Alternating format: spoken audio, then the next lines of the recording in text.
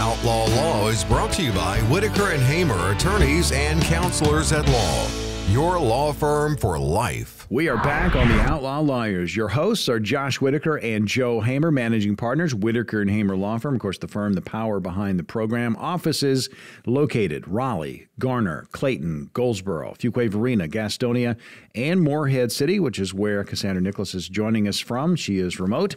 And if you've got any situation you're facing, you can always call the firm, 800-659-1186. That's 800-659-1186. Leave your contact information, briefly what that call's about, and an attorney with Whitaker and Hamer will be in touch. Again, 800-659-1186. Josh? All right, guys, I figured I'd start this by asking Joseph and Cassandra, have you guys ever gone through the pistol permit process in North Carolina? No. No, man. No, I haven't. So until this week, if you wanted to buy a handgun, so, pistol is referring to handgun. Like if you want to go buy a hunting rifle, you want to go buy a shotgun, you just walk into the store, you just buy it. Mm-hmm. They'll do whatever they do, background check or whatever, but you just walk out with your shotgun or your hunting rifle. But if you wanted a handgun, you couldn't buy it unless you went down to the sheriff's office. I think it was, $50 or so. They're going to do a more severe background check on you and give you a pistol permit. You get 5 at a time.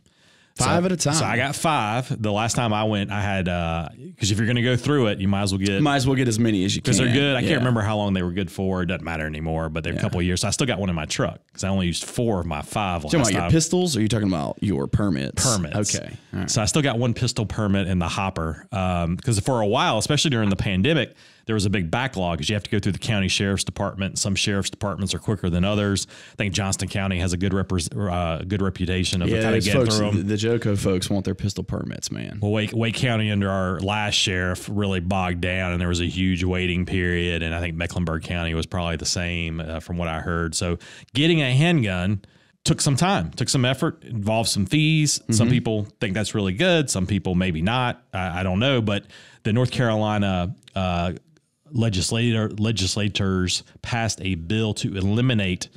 There's a couple of bills now to kind of take some things away from local sheriffs. But this one was a pistol permit bill that got away. You don't need them anymore. Right. So I got tired of getting pistol permits and I got sick of getting these pistol permits. So I got once you get your concealed carry, you can just good, right? You just do what you need to do. So that's why I never used my last. Just do what you need to do.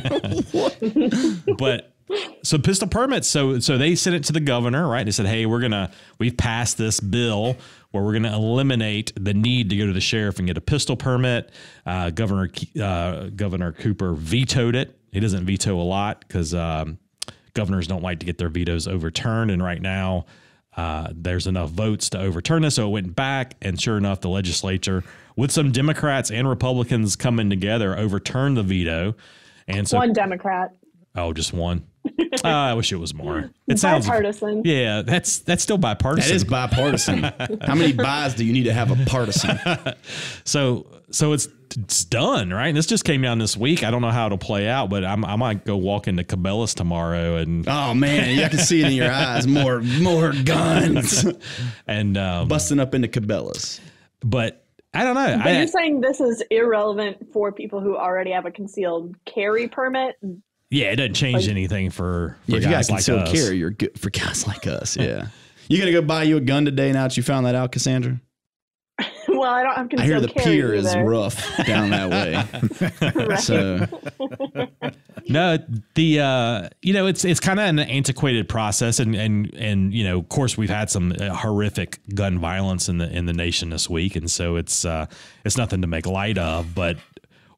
What was this do? I guess that was the legislature's point. Is like, what are you accomplishing? Yeah. And that's gun laws in general. That is a valid point because genuinely, what are you accomplishing? Yeah. There's a better mechanism. I understand what you're attempting to accomplish, but there's probably a better mechanism to accomplish that. I think anytime anything tragic happens, and of course it seems like it happens more and more frequently, and no one that doesn't sit well with anyone, whether you're you pro gun laws, you're anti gun laws.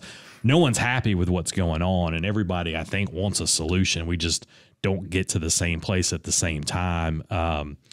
But anyway, so that was what Governor Cooper, basically paraphrasing what he said, is like, hey, this is going to lead to more guns out there, and it won't be as a rigorous process, and so that was the argument. But it doesn't matter what the argument was, because they overrode it, and now the pistol permit process in North Carolina, unless something happens, I don't know what would happen, is no more. Of course, there's still federal laws, and there's still background checks, and there's still things like that, but pistol permits were a pain in the butt. Good gracious, man. The number of P's you've dropped in this. I keep waiting for you to mess up. And you're doing a great job, man. I want you to do it like with a Clint Eastwood. Peter Piper picked a pistol permit. Pistol permit. And I was raised with guns. Guns have never been. I was raised with guns. I was raised by the rifle. No, we've My always. daddy. Rawhide.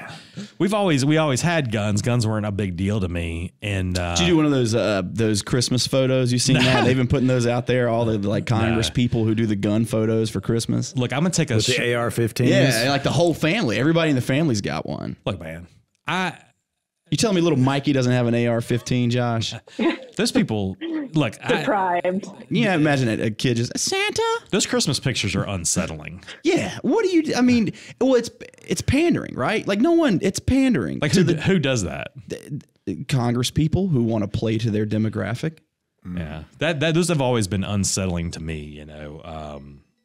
Well, nothing. And that's not to say that being, enjoying guns or being passionate about them or liking to hunt, those things aren't unsettling in and of themselves. Right. But yeah, you get the whole family together and picture. everyone's got their burners. And this is you could choose anything for your Christmas picture. But nothing says warmth, love, and Christmas like an AR. So nothing says our Savior. Did you ever see The Simpsons where Homer gets a handgun? Did you ever see that one? I know who has. Multiple times. Yeah, I know who's seen it. Over and over. I'm never going to watch The Simpsons. I'm just going to be like, because you walk us through the series history. So there's The Simpsons where Homer gets a gun. And as you might expect, Homer's not a very responsible gun owner. He uses it to turn off lights, like change the TV, like he's just shooting at everything. His family moves out and leaves him, right? Because he's not safe. And he joins the local gun club, which is mostly the Republican characters on the show, right? And they kick him out too because he's so irresponsible with his gun. The point being, nobody likes anybody who's super irresponsible. Who's like an idiot with a weapon. Yeah, sure. Yeah. Like you're talking about on either side of the aisle, right? Right. Yeah. I remember in high school we went out. We didn't really go out hunting. We just went out in the woods to shoot. Right. We went out into the woods to shoot, and it was a couple of guys, and there was a new guy with us, and he was very irresponsible with his gun. Oh, you can't bring the new guy to the shooting party, man. And swinging it around and stuff. We took his gun away and made him walk back by himself. Nice. So that's. I like to think that's like America. Like, that's what it should be. We're okay that's the America that I want to be in. We're okay with responsible gun ownership, but the irresponsible, the brandishing, like but anyway, the legislature saw this as like another impediment for law-abiding citizens to get a pistol, right? Mm-hmm. Yeah, you're true. That's the argument isn't like. We want if you want to go rob a 7-Eleven, we want you to be able to do it easier. It's I think that's the basis for most reasonable folks. The basis for like opposing additional restrictions is they don't want impediments to the law-abiding, decent, responsible people to acquire weapons. But yeah, man, the whole idea, the whole concept of coming up with a solution is just such a tricky thing, and everybody gets so stuck, man. And I hate the fact that the increased frequencies almost desensitized people to the point where it's like you're just throwing your hands up, and that's the wrong way to be, man. I think that happens a lot. And I think it happens, on a lot of different areas. But yeah, I think people are, definitely desensitized to it. And then I think a lot of people on these larger scale problems, like what do you do? You get that. What do you do as an individual? Besides all any of us can do is just go out and try to be responsible, good folks. But I don't know, man. I know we're up against a break, and and we're not going to solve this problem before it's time to take a break. And we will take that break. The Outlaw Lawyers, Josh Whitaker and Joe Hamer, managing partners, Whitaker and Hamer Law Firm, the power behind this program. They're practicing attorneys here in North Carolina. Office is located conveniently in Raleigh, Garner, Clayton, Goldsboro, Fuquay Varina, Gastonia, and Morehead City. Cassandra Nicholas also joining us on the program, an attorney with Whitaker and Hamer in that Morehead City office. If you have a legal situation that you are facing and you just need some questions answered, I've got a phone number for you, 800-659-1186. Again, the number 800-659-1186. Leave your contact information, briefly what the call is about, and an attorney with Whitaker and Hamer will be in touch. And you can always email your questions to the show, and that's questions@theoutlawlawyer.com. We'll use them on a future program. We're back to wrap it up right after this.